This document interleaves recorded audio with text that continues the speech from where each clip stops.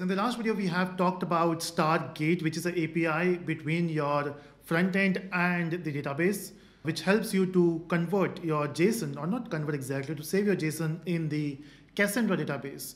So now, what we were doing is we were using Swagger UI to create a collection, and we did that, right? We got an alien collection, and in that alien collection, now we want to insert some documents. Now, how do we do that? So you can see we have so many options, and now you tell me which one to click. Of course, this is a recorded video, but in the comment section, you can do that. I want to create one collection, right? Which one I should use? And you are right, we have to get document, right? So click on this one and click on try it out.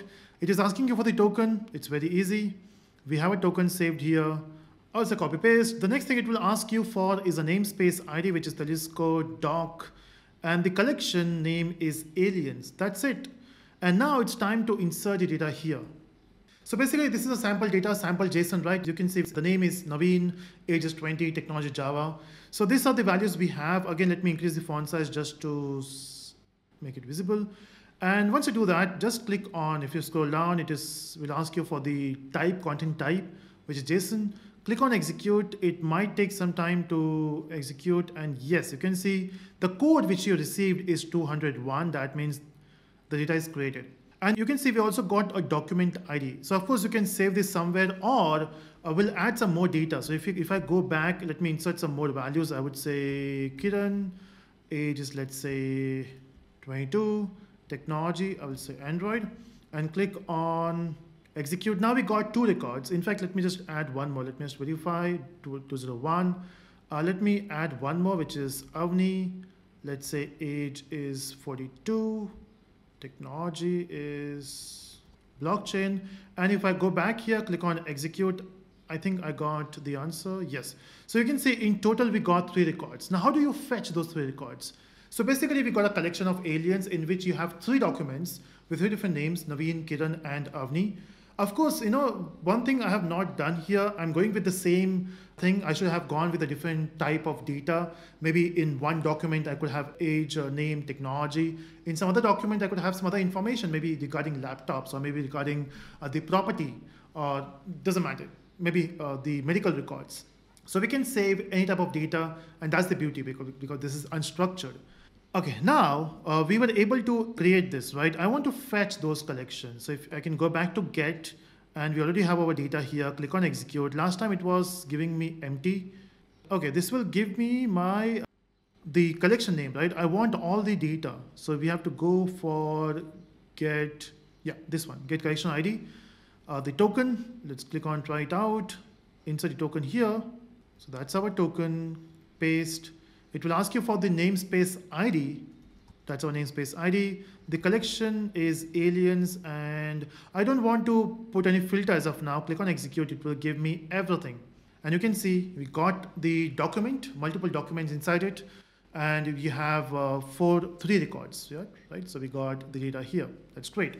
Not just this, if you don't want to fetch everything, you can filter it out. Maybe I want to fetch one particular document ID. Maybe I want to fetch this one. So I will just keep it copied in my text. So let's work with Naveen here. And what I will do now is, so maybe I want to fetch only one. So in that case, you can mention the document ID, which is, we want to get document ID, right? So this one. So get document ID, of course, I have to enter the token every time you do that. You don't have a choice. So that's my token. Telusko doc, aliens. And document ID is this one. This is the document ID for Naveen. Copy and paste. Okay, nothing much. I don't want to put any more filter. And you can see we got only one record, which is Naveen now.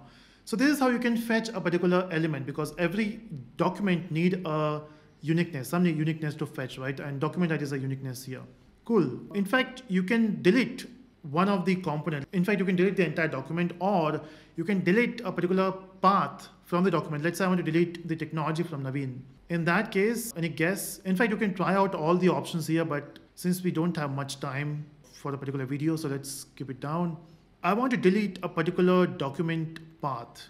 So document path, delete. We want to delete that, the technology. So first I have to insert the token, then Telusko doc, then aliens, The document ID is this. Okay, done. And now what you want to delete? I want to delete tech. Click on execute and done. Can you see that? We got 204 and that's a response. That means it is working. Anything with 2 that works, 200 series.